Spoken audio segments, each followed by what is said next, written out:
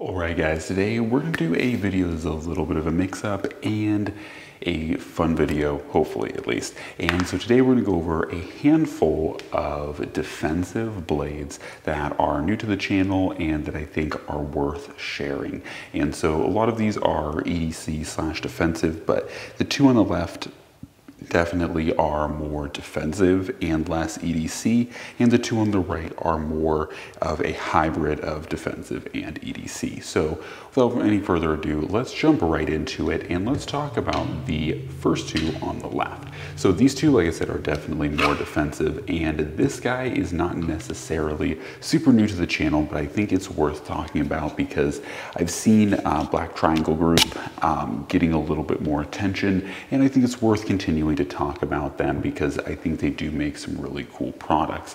And I don't know if I would necessarily, own every single Black Triangle Group knife out there, but they do make some really cool products, and owning one or two of them is definitely something that I would at least encourage for special situations. So like I was saying, this is the Black Triangle Group, or BTG Senka in particular. They make a handful of different knives like the Midnight Creeper and different designs aside from those, but overall they all have the same purpose in mind, and that is to be essentially a G10 defensive tool that you can carry in non-conducive or non-permissive environments. So it gives you a tool that will go through things like metal detectors and rudimentary things. Obviously, this isn't encouraging to break rules or break laws, but it does ultimately come down to you for your own self-defense. So I like companies like Black Triangle Group because they try to give you a way to be able to be responsible for your self-defense, even if the places that you go or just so happen to end up in are not necessarily the most self-defense friendly. So this, like I said, is a Black Triangle Group Senka, and they make multiple different sizes and blade shapes and stuff depending on what you need specifically. And I do really appreciate that because something like the Senka might be a little bit too long for some concealments, but for the most part I think this one fits me very well and I am very easily able to conceal it. I also like the fact that it's super grippy. They use an epoxy to essentially stabilize this nylon rope to the handle, so it is very, very grippy and it gives you tons of traction. So like I said, that is the Black Triangle Group Senka. I get tons of questions about it pretty much always, and so I try to say its name as many times as possible. All right, next one up is a little less attainable, and this is the Microtech TAC-P. Now the TAC-P is essentially, as I've said in other videos, just a super scaled up version of like a hypodermic needle, and it has a very, very sharpened cutting edge with a hollowed out portion, or really the whole of the blade is hollowed out. Now, some people might think that's for intimidation. I personally think they made it this way, one, because it's probably cheaper to make a tube, but also two, to make it light. And that's why it has all of these different holes in it. It's really for lightening features or to make it more lightweight. That's why, like I said, it's a tube, is because it is very stabby, very sharp, but also incredibly lightweight for being fully metal. Now granted, like I said, it's important to keep in mind this is fully metal, so it will not pass a metal detector, but if you're looking for something that is just going to be super slim, super concealable, but you're not necessarily worried about having to be checked by a metal detector, something like the TAC-P is going to be the way to go. In addition to this too, unlike, unfortunately, things like the G10 knife, this is going to be a lot more stable, a lot more durable. So if you find yourself in a situation where you have to use this tool, it's not going to, the tip's not likely going to snap. It's going to do a lot of damage self-defense wise, and it's going to keep you safe in a pinch. So like I said, the Microtech TAC-P is a really cool one. These are, like I said, not the easiest to get your hands on, but if you do find one, I would highly encourage picking them up because they are definitely really cool blades. I'd say about the only thing I kind of dislike about the TAC-P is that its sheath draw is a little bit difficult, and I think that's because it has a very, very tight Kydex sheath, and it's kind of surrounding a circular, object. So this is a very stiff draw, but it can be done. And of course you have an Ulti clip on it that will keep it on your belt or on, you know, whatever you're carrying while you pop it out.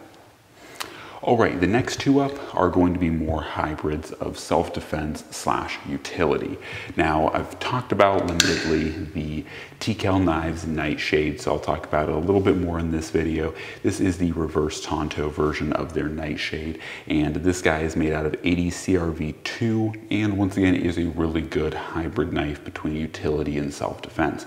You have that large, oversized karambit ring that you can easily, you know, snake your finger into or fingers into for drawing or for holding in whatever you need. It fits really well in a reverse or ice pick grip, as well as a more standard or traditional grip. So it's a really functional blade, once again, regardless to whether you're just trying to open a box with it or potentially open a person with it. So you do have that sharpened upper swedge on the reverse Tonto as well that gives you a little bit more options for how you want to deploy this knife and use it.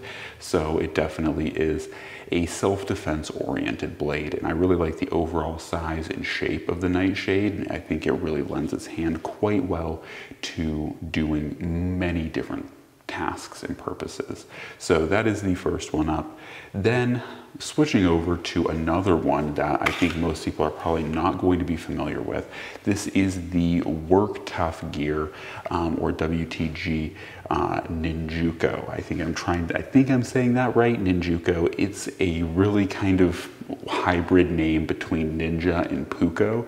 So this knife was designed by Joe Flowers, and for those who don't know, Joe Flowers is a, you know, super bushcrafty type guy. So this was designed as a hybrid knife between a kind of wilderness like Puko styled blade and a kind of more Japanese kind of maybe like katana, you could say, or not katana, but Tonto style blade. So a smaller kind of knife. And so you see a lot of inspiration of both. Like this handle itself is very Puko styled, especially with this rear portion here kind of flared up.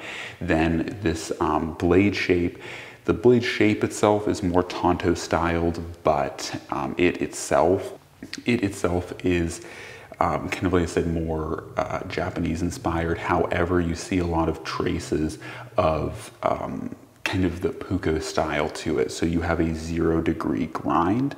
So you see this 0 degree grind where I think there is a slight micro bevel to that very cutting edge, but you can see that pretty much it is just a 0 degree grind, pretty much a Scandinavian grind.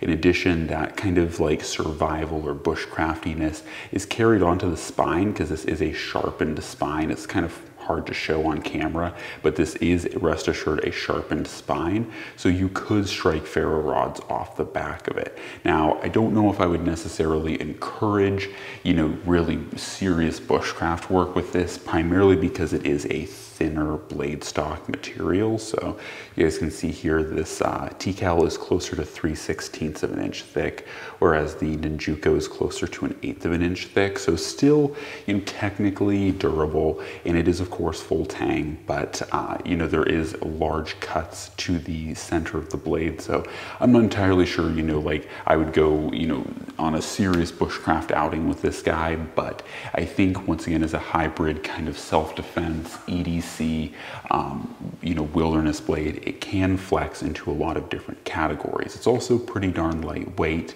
and it is a decent size to do quite a few different things. So I think it overall is a really good bridge, or it gaps a lot of bridges, and it is a very versatile blade. So that's the Ninjuko by Work Tough Gear, and like I said, by Joe Flowers. It's just a really neat blade. I thought it was cool.